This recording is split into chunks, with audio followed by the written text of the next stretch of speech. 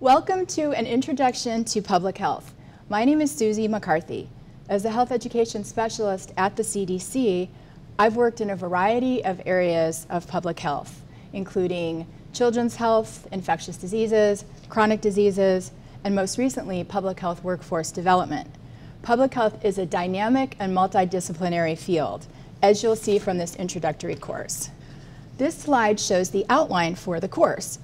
We will begin by discussing the purpose of public health and a few key terms. We will then look at some events in the history of public health. Next, we'll go through the public health approach and apply it to a public health problem. We will then cover the main functions and essential services of public health to show the broader context and identify different groups who have a stake in public health. Lastly, we'll discuss factors that determine health, and I'll present the health impact pyramid as a framework for influencing public health at different levels. This introductory course should enable you to achieve the learning objectives on the slide, which align with the course outline that I just covered. So, what is public health? C.E.A. Winslow was a leading figure in the development of the modern study of public health. Read this definition of public health that he developed almost a century ago, and consider keywords or phrases that in the definition that speak to you or tell you what public health is. You might notice that as a combination of science and art, public health offers many opportunities to be creative. Public health is not only about preventing and treating disease, but it's also about promoting good health.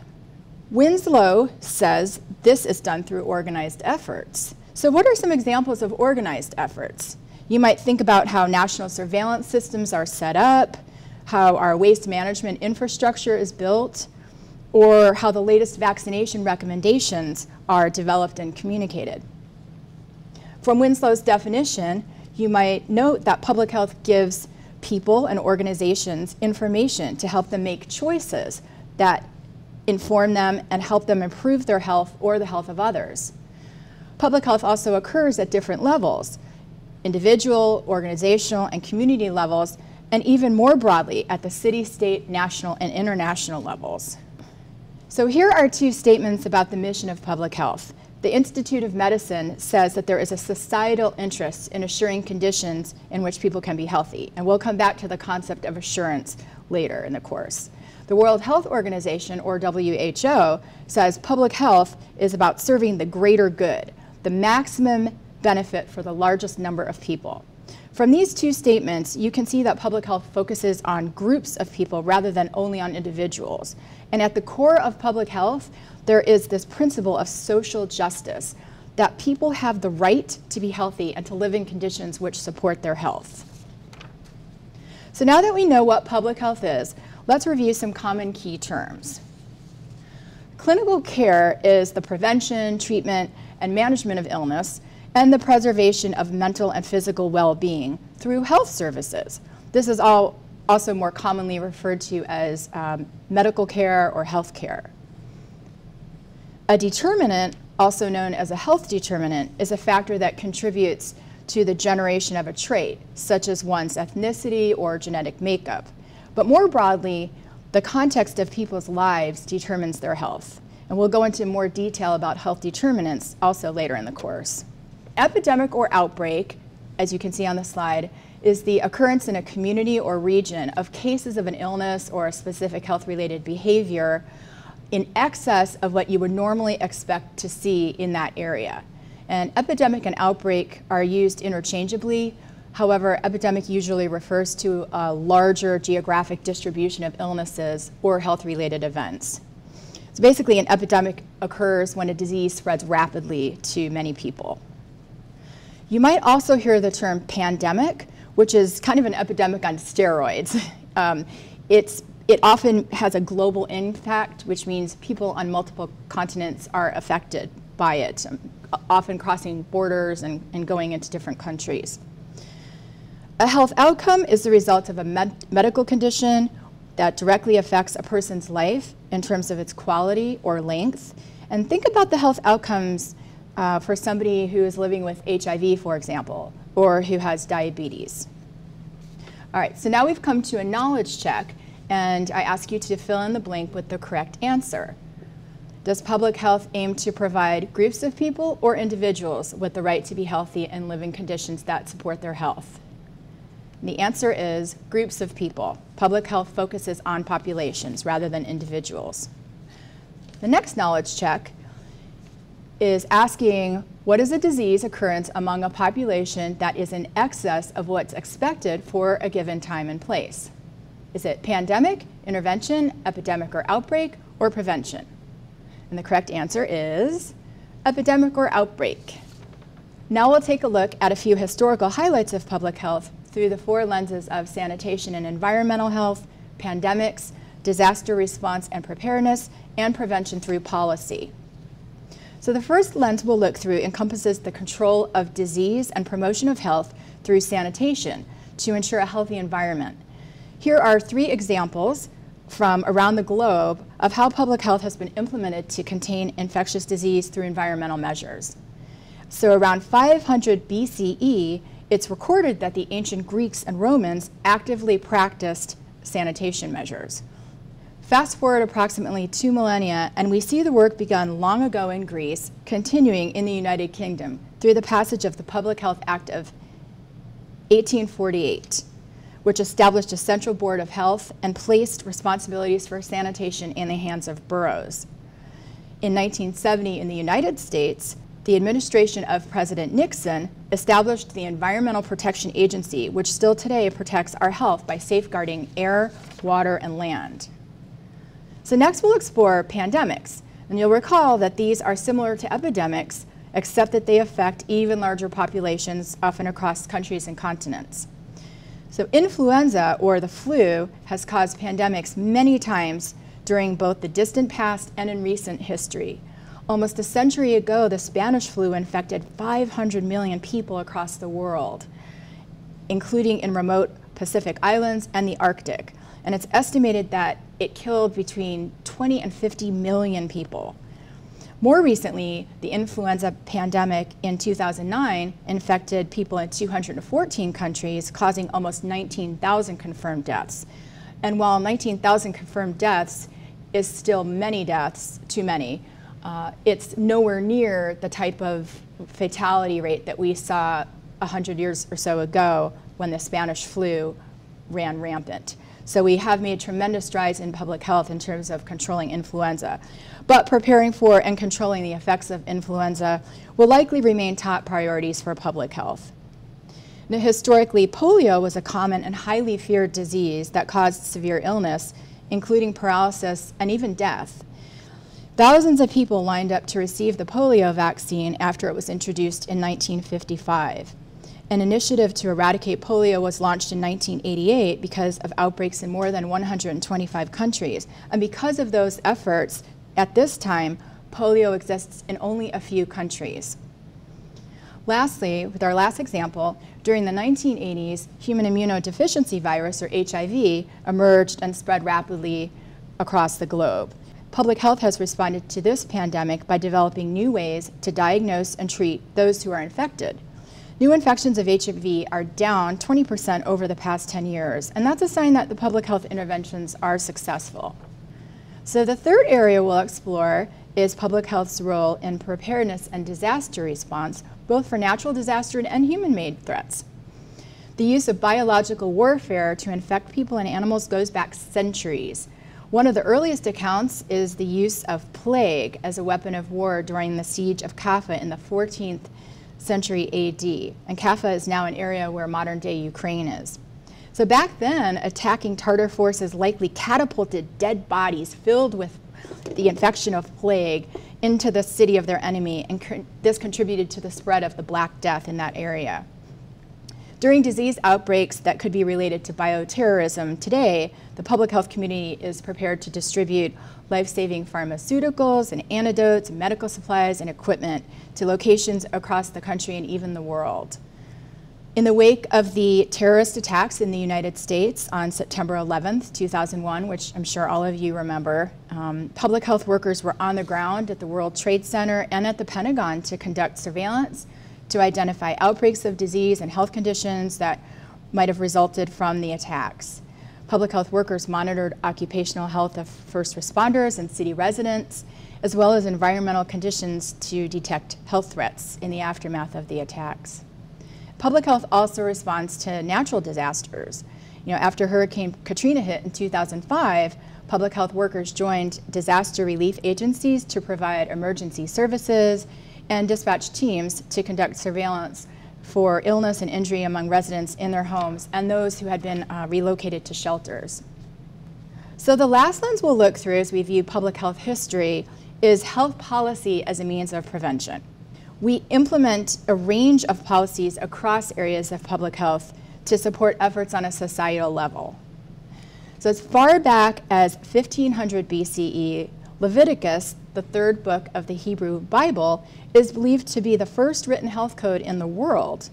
The book addresses personal and community responsibilities and includes guidance about bodily cleanliness, sexual health behaviors, and protection against contagious diseases, including the isolation of people with leprosy. You might recall hearing about leper colonies back then in history. So in recent decades, we've had tremendous movement in tobacco legislation. Laws banning smoking in the workplace, restaurants, and other public places have been passed to encourage smokers to quit, while also protecting non-smokers from the effects of secondhand smoke.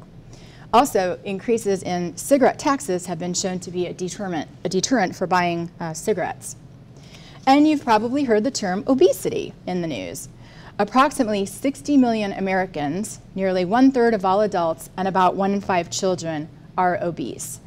And doctors usually define obesity as a condition in which a person's weight is 20% or more above normal weight, or as a body mass index measurement of 30 or more.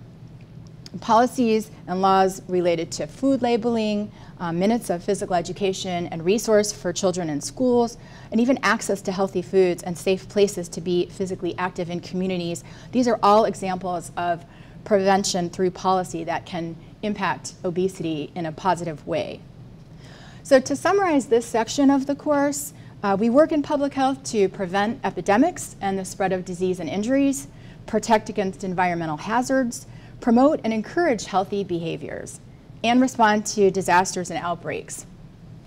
All right, it's time for another knowledge check. Which of the following events in public health history have been pandemics? And just a hint, there's more than one answer. Also remember, pandemics are not the same as epidemics. So the correct answers are B and C. Both influenza and polio are examples of pandemics in the history of public health. So now let's talk about public health in the broader context. As we've seen, public health problems are diverse. They include infectious diseases, chronic diseases, emergencies, injuries, environmental health problems, as well as a multitude of other health threats.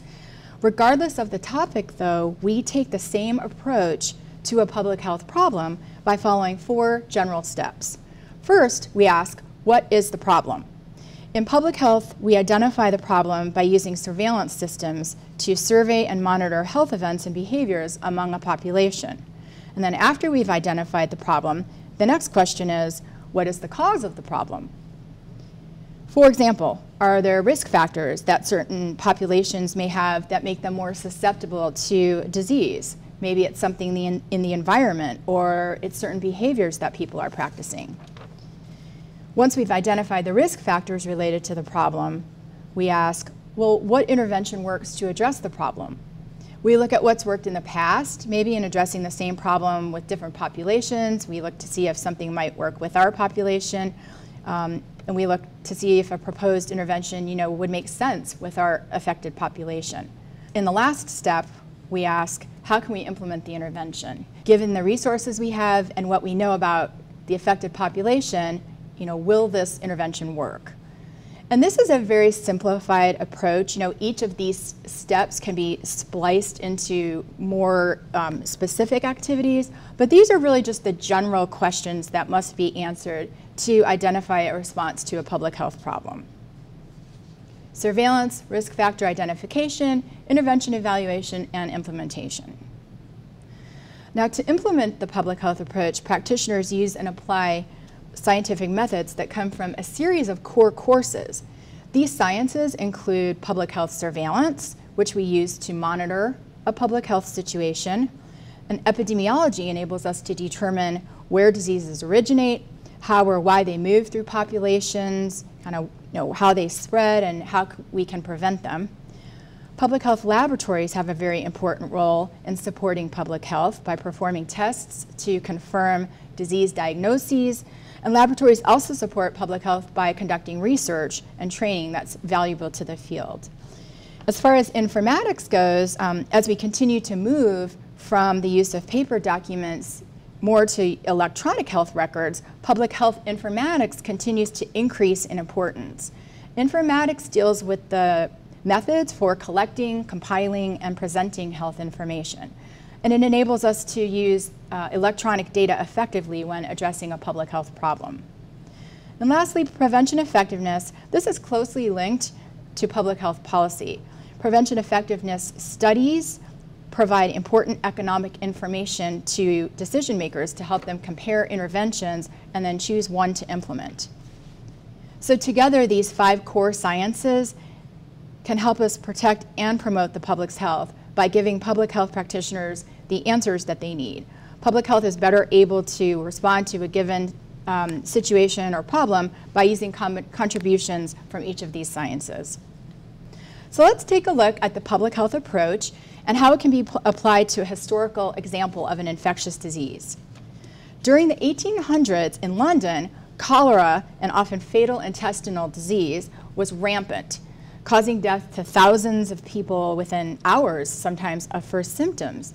So at that time, this was before bacteria and viruses were recognized as the cause for many illnesses and diseases.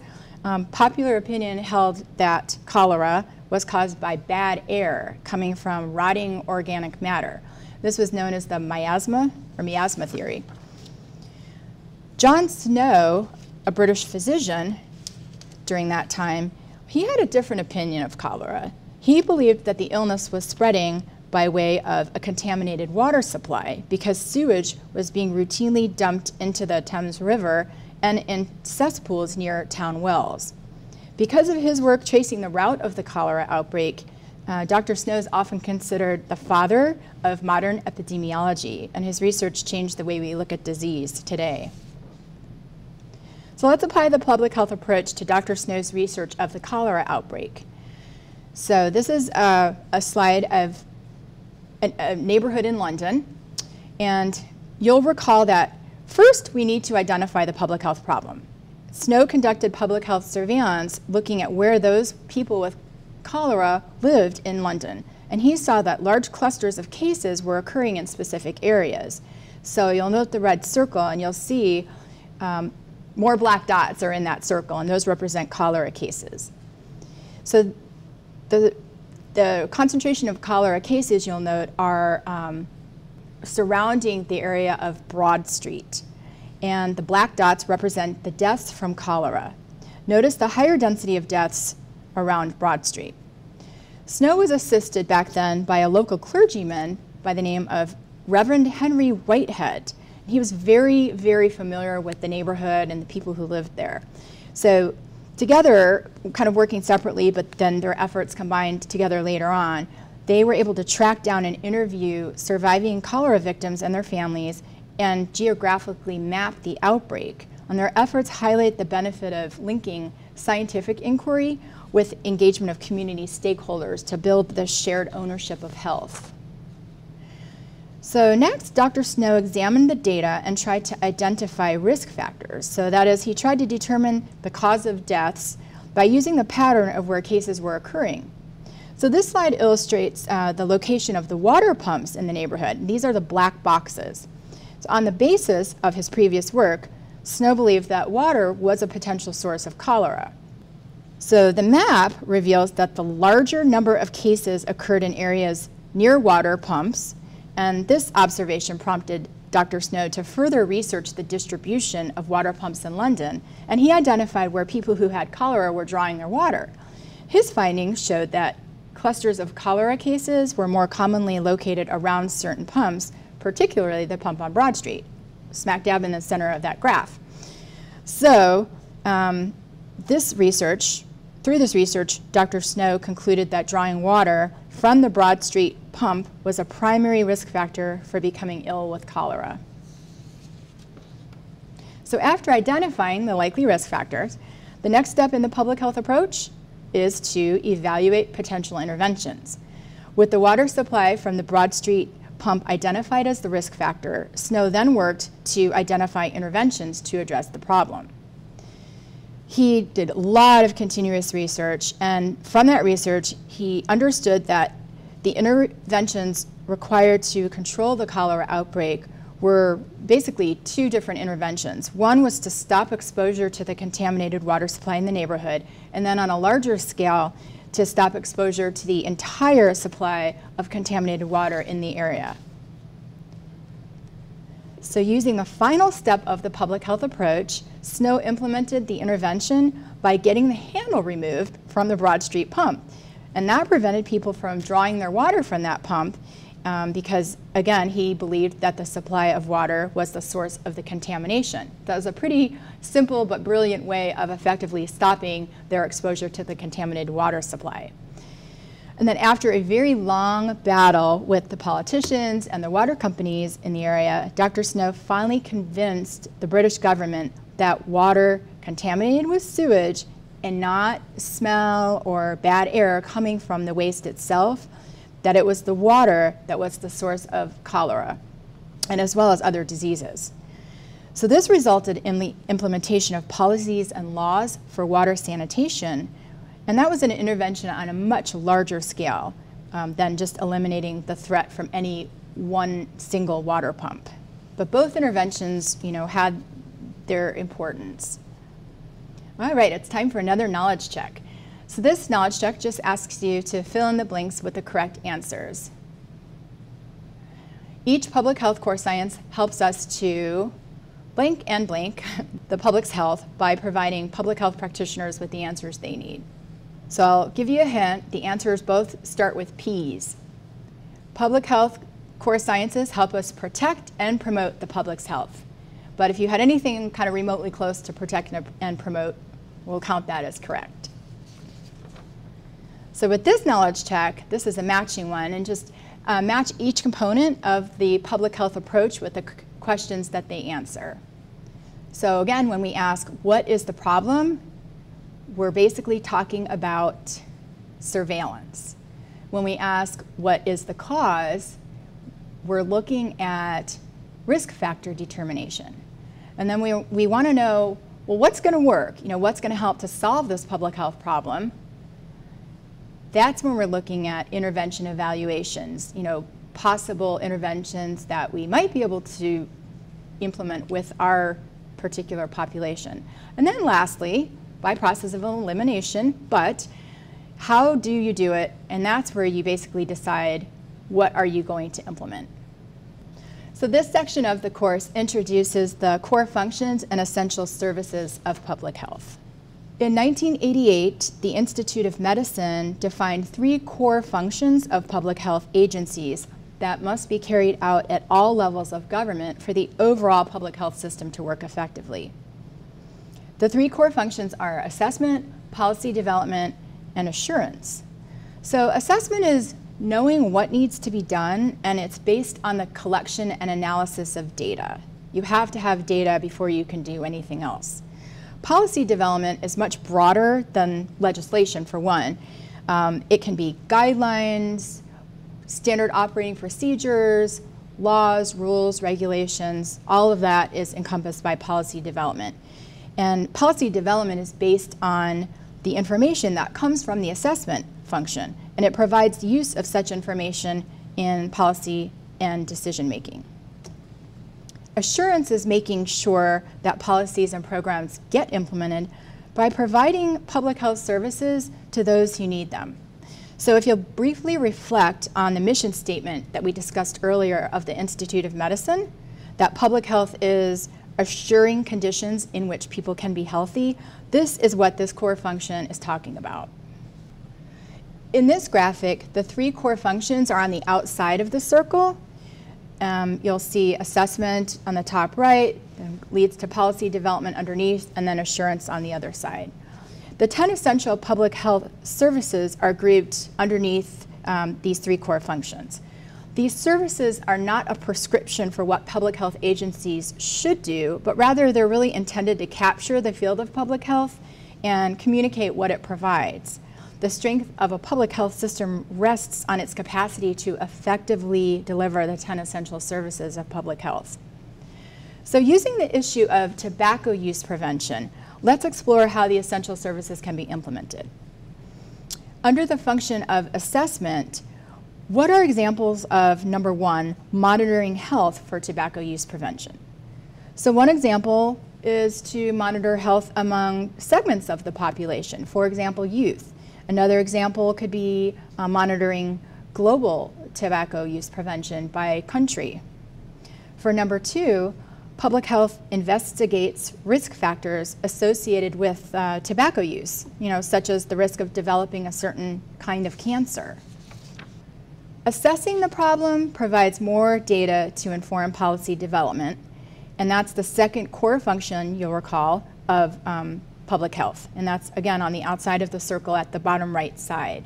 The third essential service, which is under policy development, is to inform, educate, and empower people about health concerns.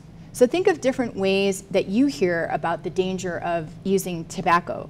Do you hear from your physician? Do you see public service announcements maybe in magazines? So all of those are examples. People must be informed and educated before they become empowered to make changes, such as quitting tobacco use or never starting at all. On a larger scale, empowerment leads to community mobilization, which is number 4.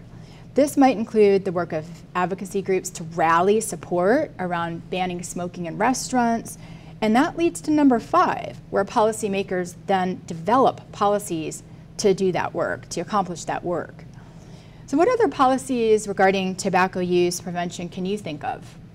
Often people might say, well, raising tobacco taxes, or not selling tobacco products to people under a certain age, having a minimum age requirement and enforcing that in retail establishments. And those are all great examples of policies. After policies are enacted, they must be enforced to have an impact. If they're not enforced, they don't do any good. So enforcement is number 6 of the essential services of public health. And using our example, this might be fining someone for smoking on an airplane because smoking is not permitted on airplanes per federal legislation. Number 7 is to link people to needed public health services. So an example is to refer smokers to tobacco quit lines or for counseling so that they can stop smoking. For number 8, we need to ensure that a competent public health workforce is in place to help people quit smoking. And for all of the interventions we develop, it is critical to evaluate them for their effectiveness both during and at their end. And this is number 9. So we ask, did the anti-smoking campaign do what it was supposed to do? Did the tobacco cessation program achieve its intended objectives? How successful was the policy that we implemented to raise taxes on tobacco? Did it deter people from buying cigarettes and thus help people stop smoking? So evaluation is critical throughout the entire process. The essential services of enforcing laws, linking to care, assuring a competent workforce, and evaluation, they fall under that core function of assurance on the left side of the circle. And you'll recall that assurance is ensuring provision of services to those who need them. Now you'll note in the middle of this graph, there's research. So research is in the middle of all of these core functions and essential services because it's continually informing everything. So think about as new tobacco products are developed, and there are new things coming out all the time, CDC's laboratories are continuously conducting research on these new products to help us discover their potential negative health effects, and help us to look at new products that are being marketed or sold and how we might combat those and battle the tobacco industry. One important point about these essential services is that while they're shown in a very nice graph that they occur in a sequential order, they actually don't always occur that way in reality. So you might have it where you are doing a couple of the essential services, and then you might skip around, or you might skip a couple of essential services and move to a different one. Sometimes things just aren't neatly packaged.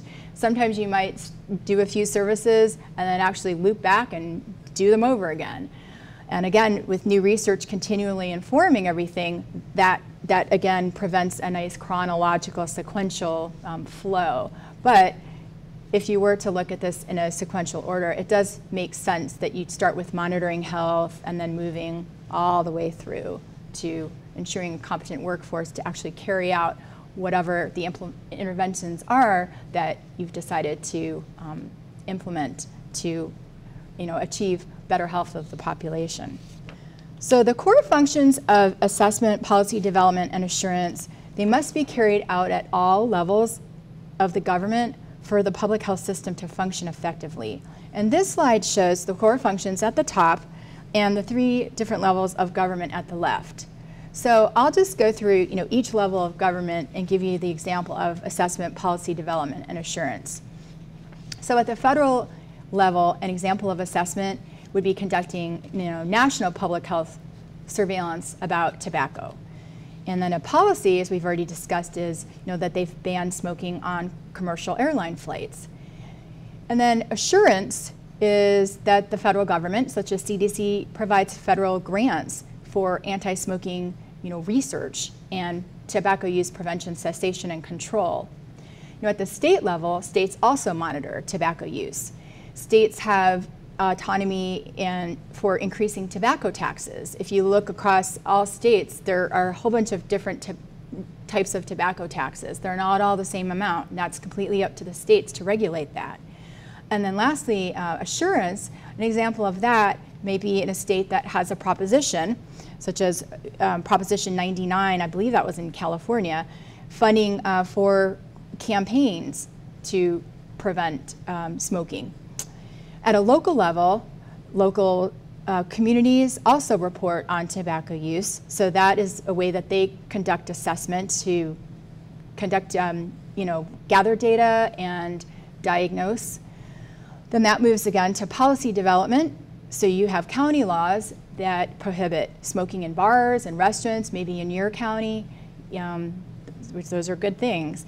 And then assurance at the last level is an example of that. At the local level are resources that a county or a local health department might develop to help people quit smoking. And they might put those resources in different languages that are representative of the populations of people who live in those communities. So again, very different levels, but each level has to have a role for all of these functions and services to work together and be successful. All right, so this brings us to a knowledge check. Which of the following is not a core function of public health? And hopefully you all got this right. The correct answer is authority. So assurance, assessment, and policy development are all functions of public health. So here's a second knowledge check. The essential health services of monitoring health and diagnosing and investigating disease relate to which core public health function? Is it assurance, assessment, or policy development? And remember, it's learning more about the health problem. And so you do that through assessment, and you have to do that before you can do anything else in a meaningful way. So the next section of this course is about the roles of different groups who have a stake in public health. The field of public health requires stakeholders with skills in intervention, programs, policies, research, education, etc. Partners include governments, community groups, clinical care providers, employers and businesses, the media, academia. I could go on and on, but those are kind of the main groups, at least that this slide shows. In addition to the infrastructure provided by the government at all levels, as we just covered. So what other sectors and fields can you think of that have a stake in public health? You know, when I talk this over with other groups, some of the answers that they provide are transportation, housing, schools, city planning, you know, law enforcement, faith-based institutions. I mean, all of those are great examples of just other partners who have a stake in public health. And some of those are considered non-traditional partners, but you know, our hope is that they will become more traditional and people won't think about, you know, only providing with healthcare providers, for example, or, you know, that will basically, we realize that there's kind of a health in all policies approach, which I'll get to in a moment. Non-governmental organizations, often referred to as NGOs, play a key role in public health, especially at the community level. NGOs serve many different purposes, from advocacy or education to emergency relief and economic development. General types of NGOs include professional membership organizations, groups that focus on a specific health problem, citizen groups, you know, advocacy groups, and foundations that support health projects and work at the policy level. So the column at the right just shows an example of each one of these types of organizations. Along with public health, healthcare plays a vital role in protecting and promoting the health of people. So while the roles of public health and healthcare are complementary, there are differences that are shown on this slide. Public health, as we've talked about before, focuses on populations, while healthcare focuses on the individual patient, which is reflected in different guiding ethics for both those areas. Public health focuses on prevention, and while healthcare is concerned with prevention to some extent, its main focus is more on diagnosing and treating the problem. Each type of laboratory works jointly, yet public health interacts with the field on behalf of groups of people, and clinical laboratories work with healthcare providers on behalf of individual patients. And the last row of the table shows that while clinical sciences are of peripheral importance to public health, they are essential to the training of healthcare providers on the clinical side. So here are some of the other primary partners in public health. We're seeing the role these days of social media as a vehicle for public discourse on all matter of issues, including public health concerns, whereas historically it was more public health agencies and other partners that have educated the public and promoted healthy behaviors through news and entertainment media. But now there is more of a kind of a self-promotion as well as social media continues to, you know, take off. Employers and businesses, obviously, they contribute to the public's health by providing health insurance. Workplaces also have wellness initiatives such as gym subsidies or workout facilities on site, and these can promote the health of their employees. Government agencies such as the CDC, they work in partnership with state, local, and tribal health departments. However, important contributions are made by other governmental agencies at all levels. City planning departments can include sidewalks and bike paths to promote and support safe places for people to be physically active. Education departments can ensure healthy food options in schools and in vending machines. Similarly, many other government agencies work as partners in public health by including health considerations in their policy development. And this is known as a health in all policies approach. And there's just this concept that regardless of what you do, as you're planning, think about how can this impact public health? And so that's what I referred to earlier. So it's health in all policies. And really that opens up the opportunity for public health to partner with a variety, it's really an endless number of different types of organizations. And lastly, but not leastly, academia educates and trains the public health workforce and conducts research that informs public health and provides a great service to the field. So we have another matching exercise for this knowledge check. You need to match each stakeholder to its role in public health. So for a vehicle for public health discourse, the correct answer is media. Newspapers, opinion editorials, social media, all media.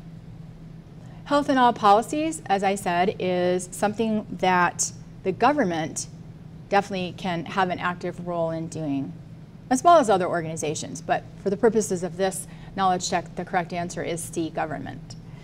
Education and training are things that academia contribute to public health, and the stakeholder that provides wellness, initiatives, and employee benefits is employers and businesses. So the last section of this course covers determinants of health and explains how they affect public health. As we discussed earlier, certain factors determine a person's state of health. Scientists typically recognize the same general categories of health determinants for any population, and these are genes and biology, health behaviors, social or societal characteristics, and health services or medical care.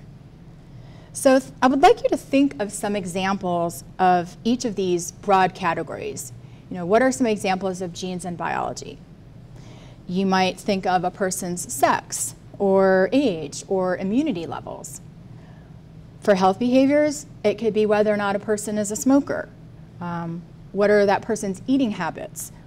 Whether or not a person takes medications that are prescribed for a chronic condition that the person has. Social or societal characteristics, they can include one's ability to work, the quality of schools, where a person lives, what's the quality of air, water, and sanitation in that person's immediate neighborhood. And then examples of medical care are insurance coverage and even one's proximity to getting quality health care. This chart is an estimate of how these four major categories of health determinants influence health at the population level.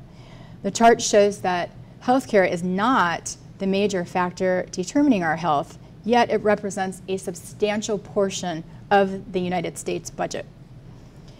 Most of what determines our health, you'll see at the population level, are the social and societal characteristics, whereas genes and biology, they have the least amount of influence. And then health behaviors, again, a pretty substantial amount, but it's really the social and societal characteristics and the ecology, including the person's environment, that has the greatest impact. To address the health determinants on the slide that we just discussed, we have to have a plan of attack, a means to effect change. The health impact pyramid describes such a plan. It shows the impact of different types of public health interventions. So as we move down the pyramid, the public health impact grows greater, and as we move up the pyramid, the amount of individual effort to achieve impact increases. So let's start at the top. When we start at the top and go down, we can provide counseling and education. We can provide ongoing direct clinical care. Next, we can provide clinical interventions that require a more limited contact but confer long-term protection. That's kind of what preventive medicine does. We can change the context to make individuals' default decisions the easy decisions, but the ones that are the healthiest. And at the bottom of the pyramid, that addresses the socioeconomic determinants of health. Interventions focusing on the lower level of the pyramid tend to be more effective because they reach broader segments of society and they require less individual effort. This isn't to say that what's at the top of the pyramid is not important, because it is, but implementing interventions at all levels of the pyramid, that's what's going to achieve the maximum possible sustained public health benefit. And a point to emphasize here too is that there are trade-offs. We have to sometimes give up resources in one area in order to have a larger impact in another. Well, let's take a look at some examples of each level of intervention. So the pyramid illustrates the impact of different types of public health interventions, and again, working our way from the top to the bottom. Counseling and education in clinical settings, public health settings, they are regarded by some as the essence of public health action. You know, I went to school and I actually majored in, health education and promotion when I got my master's degree in public health. But being at CDC, I've learned a lot about how all of those other areas, including the area at the bottom, really all have make a substantial impact in interventions. But that's not, again, not counseling and education. They're not as effective as we would like. But that being said, there are times when counseling and education are the only forms of intervention that are available or appropriate. And when they're applied consistently and repeatedly, they can have a positive impact. So moving to clinical interventions, ongoing medical care for a health condition is an example. For example, in the case of cardiovascular disease, these interventions can have a considerable effect. But we're also limited by a lack of access to certain patients who need that type of care and a lack of adherence to medical instructions and taking prescriptions as prescribed in the real world. So again, that medical care has its limitations. So in the very middle of the pyramid, looking at the intervention level of preventive medicine, let's talk about vaccinations as an example. Vaccinations prevent 2.5 million deaths among children around the world every year. So in this case, a single dose or instance of an intervention can have a lifelong effect. So this is an example of a long-lasting preventive medicine intervention. The next level down on the pyramid is where we make decisions the default by changing the context in which behaviors occur, and it makes it more difficult to avoid the intervention. So for example, changing laws to require seatbelt use, making it easier for people to wear their seatbelts, because if you don't put your seatbelt on, you get this really annoying beeping noise until you put it on. So you want to put it on and just make the noise go away. But it's much easier than it used to be to wear your seatbelt. Banning smoking in certain public places is another example.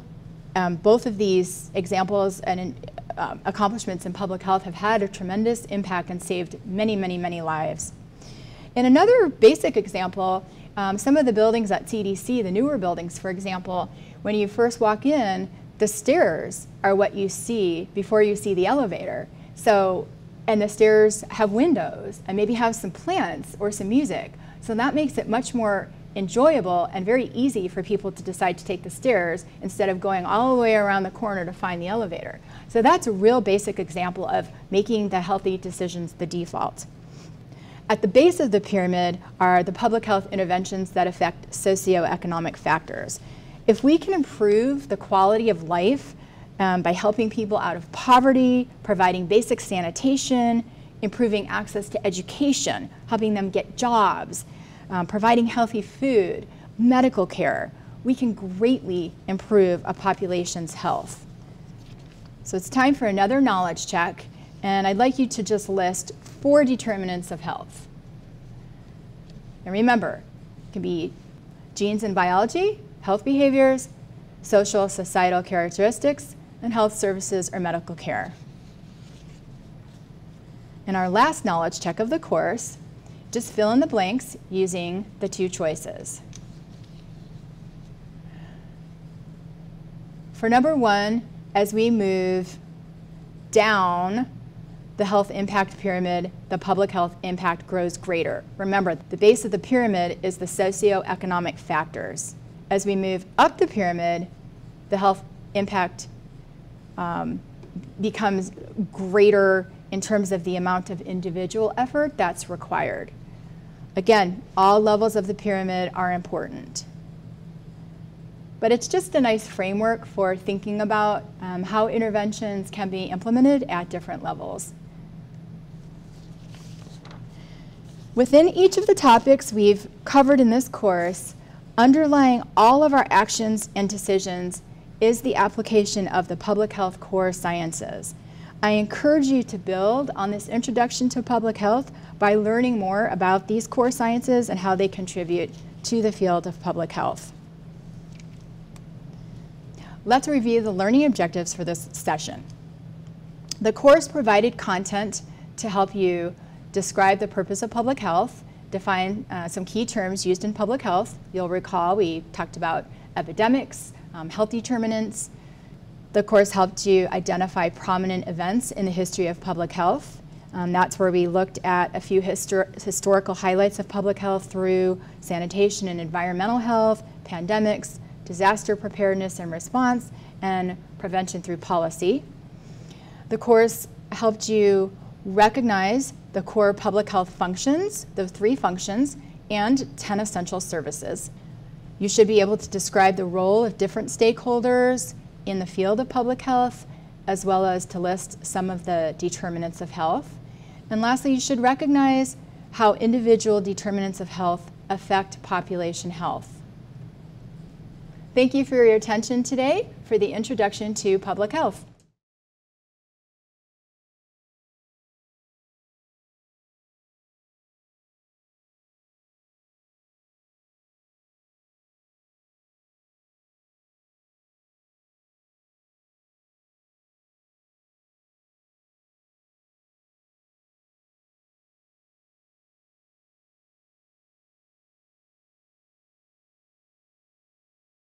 To receive continuing education units, CEU credits, for today's webinar, please complete the webinar evaluation on CDC Train by logging in and looking under My Learning. If you or one of your colleagues were not able to attend today's webinar, an archived version of this webinar will be available on CDC Train in approximately 2 to 3 weeks. For further information on CDC webinars, please visit www.cdc.gov/labtraining. Again, thank you for participating in today's webinar. Have a positive and healthy afternoon.